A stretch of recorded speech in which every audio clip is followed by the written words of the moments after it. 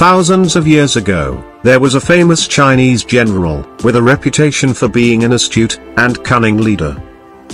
One day, at the end of a long campaign, the general decided to stop in a stronghold, with a small battalion of soldiers, sending his main fighting force ahead to rest elsewhere. Meanwhile, one of his enemies got to know this, and decided to march his army of hundreds of thousands of soldiers on the general's defenseless position. In the middle of the night, the general was awoken by one of his men, who broke the news. "The enemy is close. They'll be here before daybreak, and the tiny band of our soldiers in the stronghold will be no match for their huge numbers," he said. Hearing this, the general thought for a while.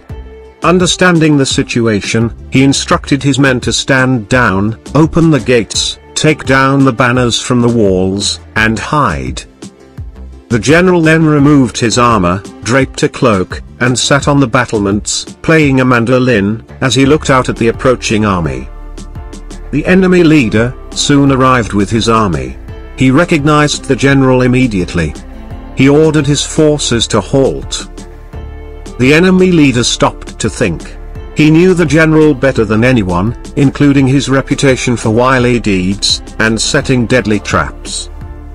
The presence of this infamous general, sitting there with such nonchalance, made him question himself. Was the information he received false? Was the general luring him into a trap? Was the general as defenseless as he seemed?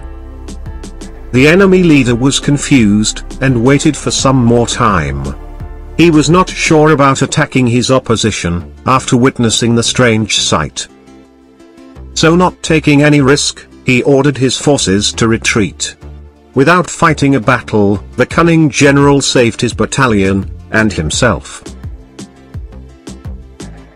Most often, there is a cleverer, and more strategic way, to achieve your goals. Never assume it takes sweat, blood, and tears always, to achieve something. At times, you can attain the same result, with less effort.